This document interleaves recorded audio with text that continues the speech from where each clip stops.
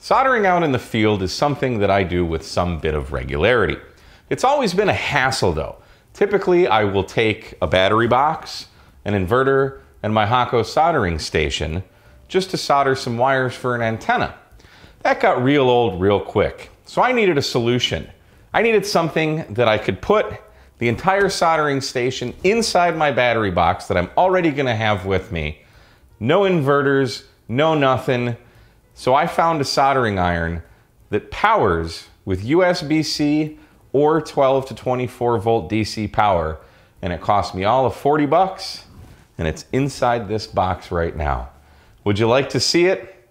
Let's take a look, this time on Ham Radio Tube. So check this out. Helping hands, got it. Got a little silicone helping hands jobby there.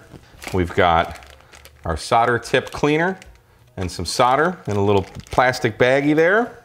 We've got USB cables, and down in here we have the Pinecil Smart Mini soldering iron. So let's take a look at this Pinecil. The first thing we have to do when we get it is insert the tip into the hole, and with a screwdriver tighten it down, and that's it. You're ready to solder.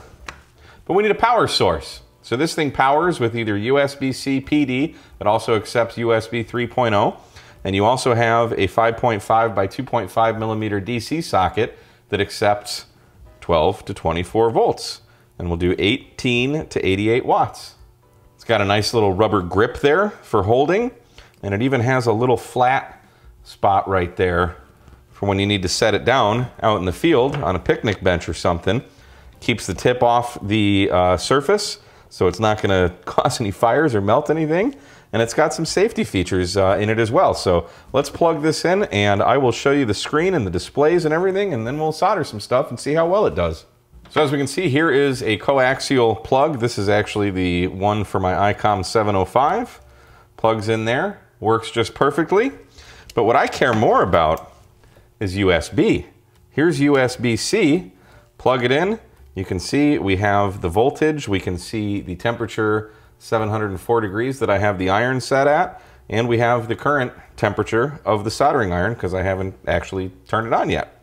But notice when I plug in the DC socket, we're showing a higher voltage. So this actually will perform a little bit better with a higher voltage, but I've not had any problems whatsoever with USB-C PD. So that's what we're gonna use. Now, once we have power connected to the soldering iron, if you're ready to solder, all we have to do is hit this plus button, and it's gonna start heating up the iron.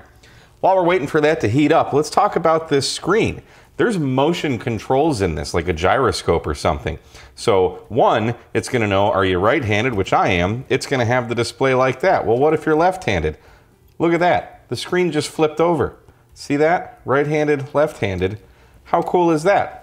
But also, because this has a gyroscope inside of it, if this is just sitting here at idle, after a predetermined amount of time that you can set inside the menu, this will go into standby mode, which you can set what temperature it is. But once you pick it up, once it senses movement, it's gonna start heating up again. That is so freaking cool. Now, if we wanna just turn it off, we can just long press the minus button, and there we can see it is now cooling down. Another really cool thing, say you have a pesky component that just, you need more heat. Well, we have a boost on here. So if we long press this plus button, I've set my boost to 800 degrees. So this is gonna heat up to 800 degrees so I can get more heat to the component so I can get a better solder. And then we let it go. It goes back down to 700 that I've preset. And speaking of settings, boy, does this thing have a lot. They're very easy to navigate and use. You're just gonna use the minus button here to get into the menu. And you can see we have our power settings. Then we can hit the plus button to get inside there. Here, the power source, this is the cutoff voltage for like a battery. So for example, I'm using a lithium iron phosphate battery, which is a 4-cell in series, so 4S. And then we can go menu down and set the minimum voltage per cell, which a lithium iron phosphate's minimum voltage per cell, the nominal voltage is 3.2. So I've set that to 3.2, and you just use the plus button. You can only go up in these settings So we can set that to 3.2 for my battery. The QC voltage, you can set that. PD timeout. Then we can go into soldering settings, and here's where we can set the boost. So I'm gonna set mine to 800 degrees. So when we long press the plus button, it'll boost up to that 800 degrees. Startup behavior, we'll change it to basically start up at no heating, or you can set it to heat at the rest heating, or you can set it to heat to full heat. You can change the temperature in increments. So if you just want to get a little more heat, this is just how you would adjust it manually on the main screen, up to 50 degrees per one press. I'm just going to leave mine at 1. Long temperature changed, so a long press presumably will change the temperature by 10 degree increments. You can allow locking of the buttons, and I love how it tells you what this is going to do. We've got a sleep mode. Here's where we can change the user interface from Fahrenheit to Celsius. Display orientation, A or reverse, like that. So right hand or left hand. Cool down flashing, I'm going to turn that on. Scrolling speed, I want that to be fast. You can swap the plus or minus keys. The animation speed, how fast the text scrolls across the screen. So see how it's faster now. Animation loop. Screen brightness, crank that up to 10. You can invert the screen or the screen color, boot logo, detailed idle screen, detailed solder screen. So that's going to give you more information on the main display when you're just soldering, or when it's an idle, tells you kind of what the iron is doing. We've got advanced settings. We can hit a power limit in watts.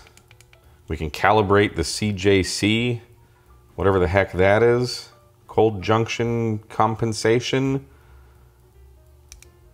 You can calibrate the input voltage, pulse power. I have no idea what that is. I don't know what a lot of these things are. And then you can restore it to defaults.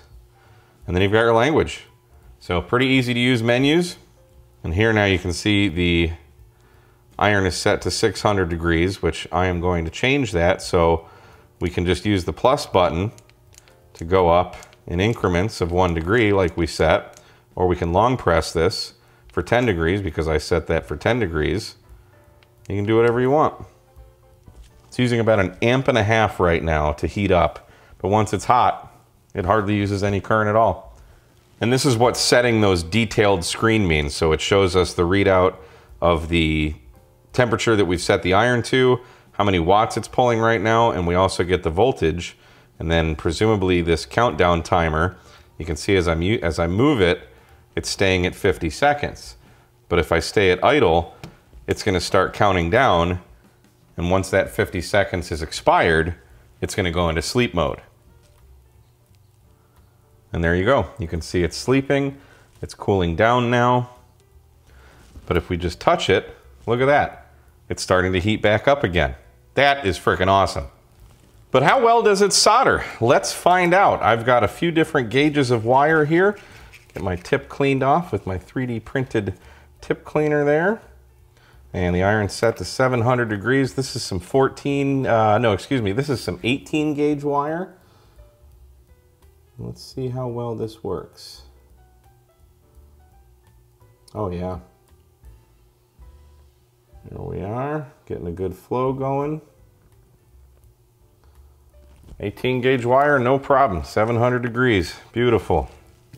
Not my best work, but it works. Let's try some 14 gauge copper wire. I'm actually really amazed at how well this small tip works so far. I've only been using like 26 gauge wire, but it did that 18 gauge no problem.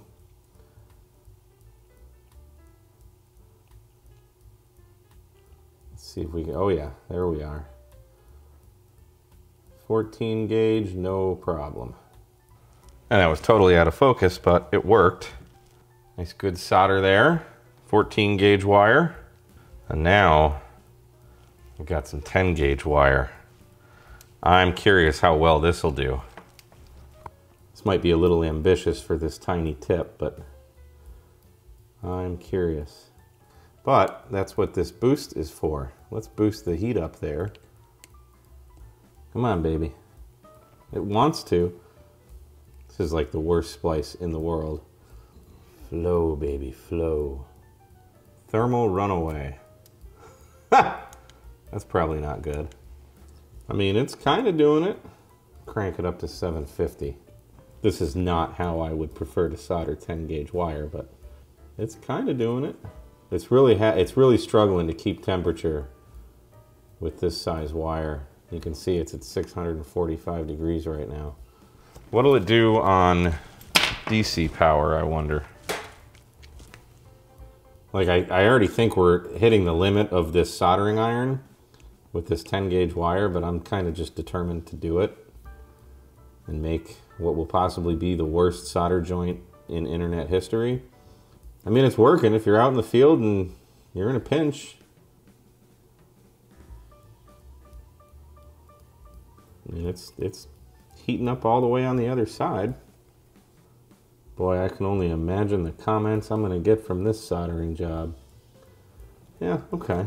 So it's flowing now. Yeah, all right. We'll call it there.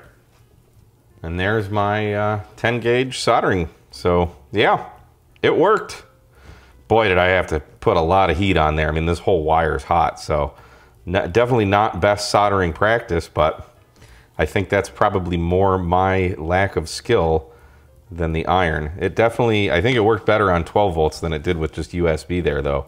But yeah, it did the job. And once you're done, you let it cool down, which only takes, I mean, it's literally been about 2 minutes since that last clip, and it's already cool to the touch. We can unplug it, put our little solder tip cleaner back in its bag with the solder, zip it up, stick it in the box, take our little helping hands jobby there, put the iron back in, put our USB cable back in, and we are done. Well, I certainly hope you've enjoyed this review of the Pinecil Smart Soldering Iron. As always, there will be an affiliate link in the description. My name is Mike, K at MRD. Thanks for watching Ham Radio Tube. We'll see you next time.